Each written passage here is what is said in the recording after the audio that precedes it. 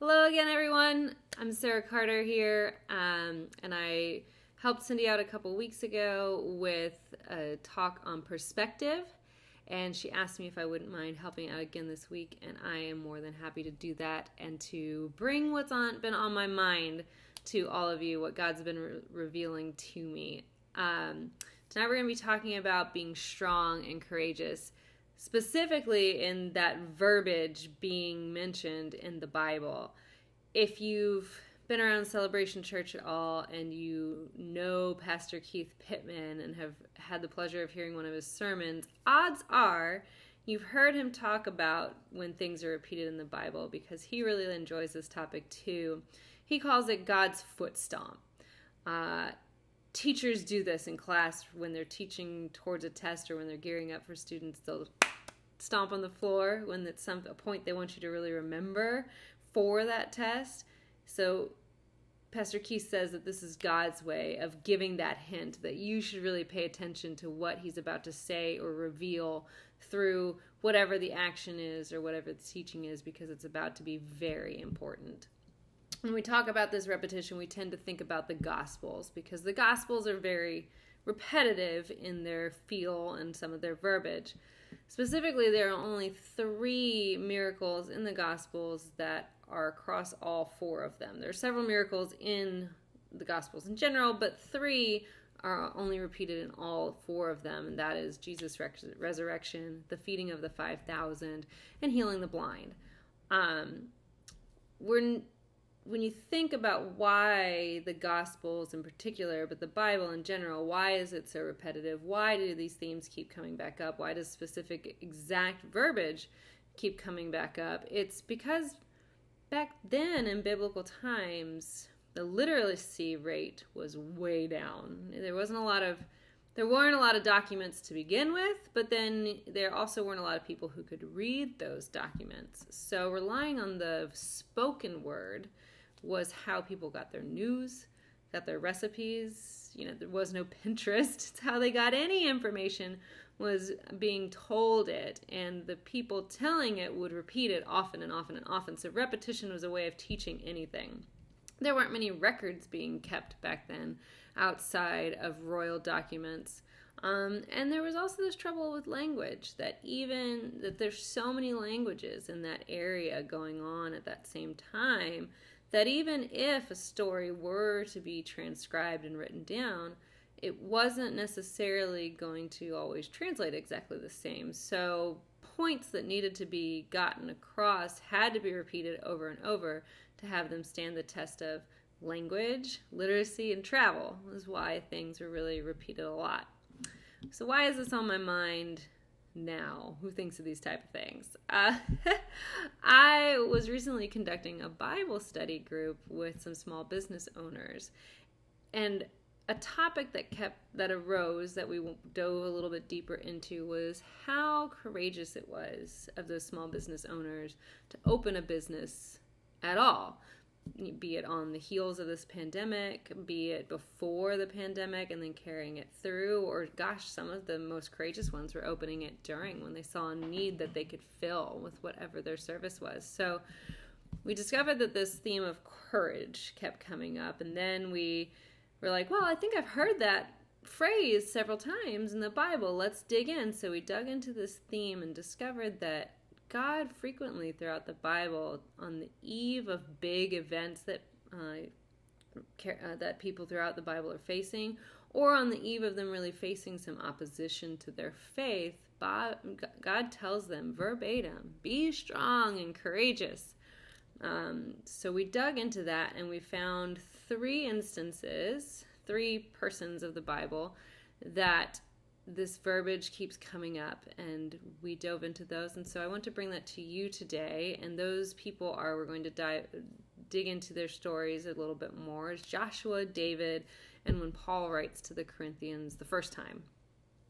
As we go through this, I'll pose some questions at the end of each person we talk about that I hope will make this biblical time discussion and this biblical time usage of be strong and courageous translate a little bit more into your life, into your modern times.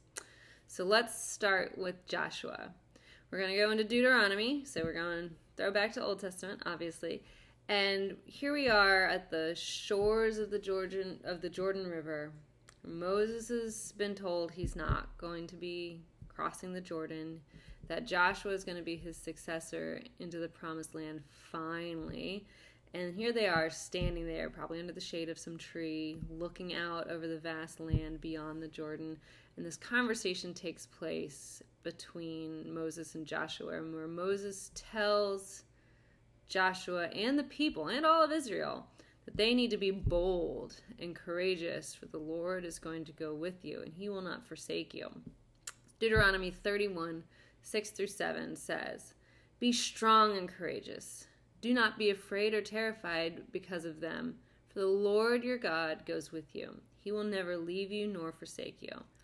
Then Moses summoned Joshua and said to him in the presence of all Israel, here it comes again, "Be strong and courageous, for you must go with this people into the land that the Lord swore to their ancestors to give them."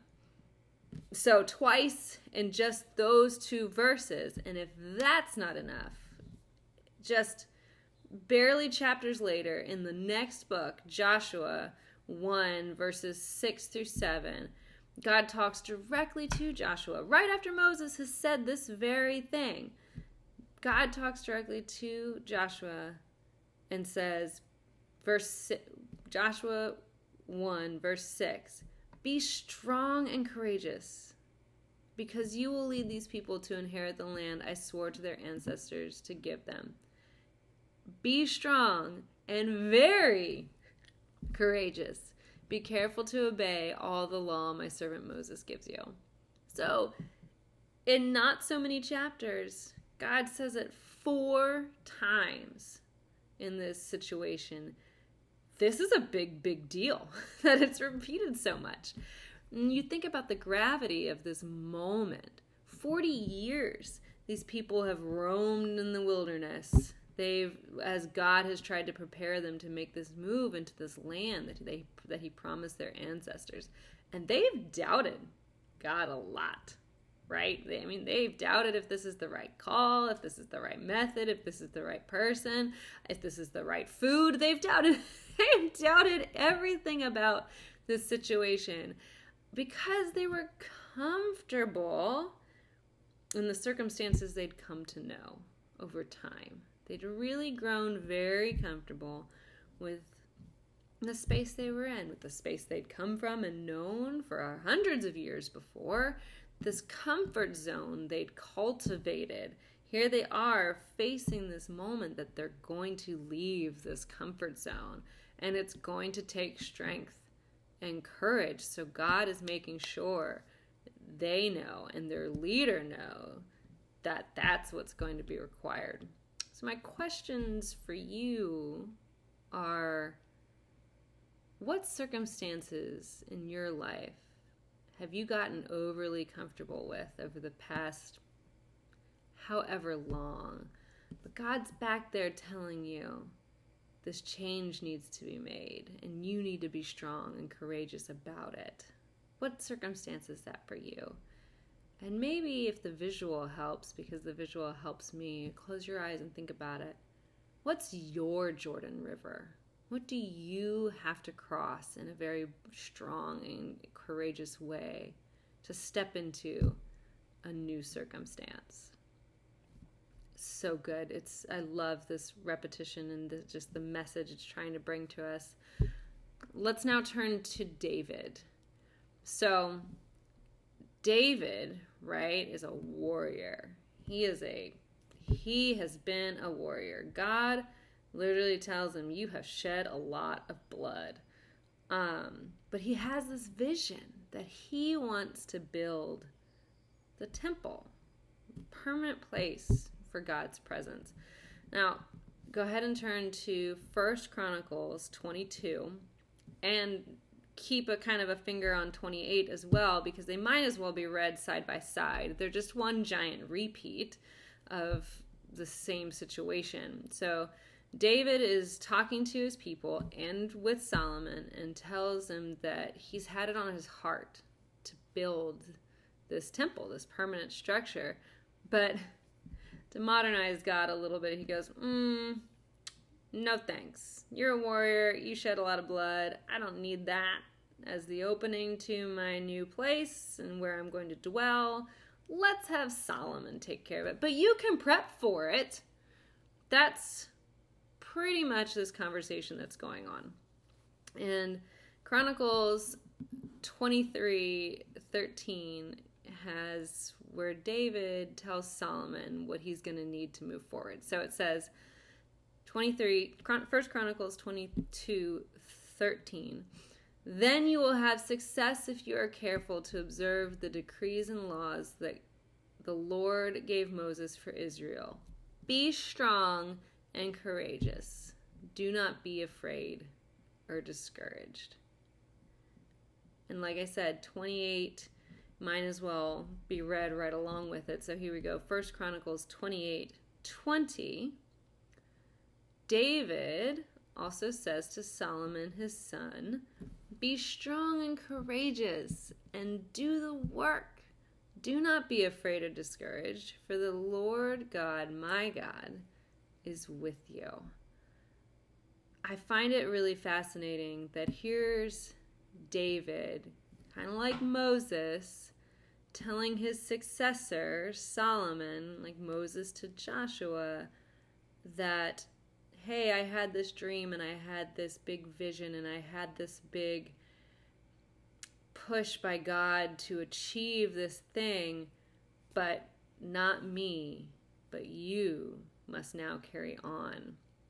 So I wonder in both these situations, but we'll stick with David, I wonder, is David also telling himself this, be strong and courageous, as he's officially handing over his dream, this vision, his life's work to his son as something he needs to steel himself to do, turning that big dream over to someone else? Is that something he's thinking?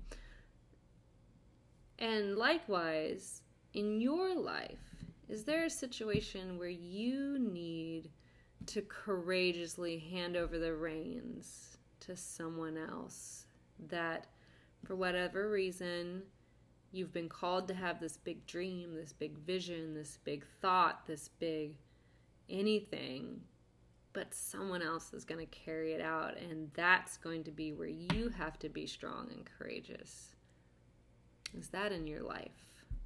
It's been in mine a couple of times for sure. So we've been hanging out in the Old Testament now. Let's bring it forward to Paul when he's writing to the Corinthians. The first time, when Paul first writes to the Corinthians, Corinth is still a mess. If you've heard tall tale or visited or seen documentaries on Amsterdam's red light district, New Orleans Bourbon Street, Las Vegas, some areas of Paris, all of these modern locations have that similar vibe to what Corinth's got going on during Paul's time. They're not exactly pinnacles of godliness by any stretch of the mean, yet somehow in Corinth in Paul's age, a church springs up. And Paul is writing to them to encourage them, but also in this first letter to the church that's still very, very young, Paul is trying to answer some of their questions, because Paul, as he says in 1 Corinthians 3:1, they're still infants in Christ. They're not getting solid food. They're still getting their footing under them because they're really not ready for the hard stuff yet. They're still asking the basic questions of food, head coverings, lawsuits, married life, and other different very fundamental aspects of their new church and their new faith. But Paul senses in 1 Corinthians 15:33 and 34 that there's some backsliding going on, that people are starting to revert to these old, very immoral ways, but still trying to call themselves believers in Christ. And Paul says in 1 Corinthians 15:33 and 34, Do not be misled. Bad company corrupts good character. Come back to your senses as you ought, and stop sinning. Very short and to the point. Stop doing this. What are you doing? And then he says, at the end, towards the end of the letter, as he's wrapping it up, it's advice that he repeats in different verbiage in different ways in other letters that he's written, but in this instance, he says it in the repetitive verbiage, be strong and courageous, we've been focusing on. And it's so poignant. So 1 Corinthians 16, verses 13 and 14, all it says is be on your guard, stand firm in the faith, be courageous, be strong, do everything in love. How beautiful of a summary is that for the encouragement a brand new church needs in the faith of intense opposition to their existence and to their new sense of morality that up until this point they didn't have. Faith takes that courage, strength, and love, always, but especially when you're facing backsliding, bad company, like he said, and bad influences. Personally, when I was initially saved, I tried to keep my life the same. Tried to keep doing the same things with the same people in the same crowd, everything the same. Except now I added on this faith thing. And that approach really didn't work very well. It took me some time to figure out that I really needed to remove some relationships from my life, remove some habits and some things that I was doing that really, truly weren't allowing me to fully accept God's way and God's grace and God's saving. It was tough. I didn't do it lightly, but I did do it intentionally. And so my question for you is, are there people, habits, thoughts, or anything in your life that's causing you or tempting you into backsliding, like the people of Corinth were going through as they were founding their church? Where in your life do you need to be strong and courageous in your faith? So in your family, your work environment, your neighborhood, any other life arenas where you really need to be strong and courageous in your faith. So repetition throughout the Bible is done intentionally to really make us pay attention, hear that foot stomp, catch the gravity of that moment in time and how it translates to our circumstances today. And I challenge you as you move forward to see and hear those relatable moments where God's calling you to be strong and courageous in your faith. And then be intentional about taking action when you recognize those, because odds are He's telling you to do something. So thank you for giving me the space to tell you what's been on my heart and mind. Tell you what God's been asking me to dig deeper into and share it with you, and ask you to dig deeper into it too. I hope it serves you. I hope it makes you think and gives you some pause. And I hope to have the opportunity again sometime to present to you. Until then, I'm wishing you many blessings, and I look forward to seeing you again soon. Bye.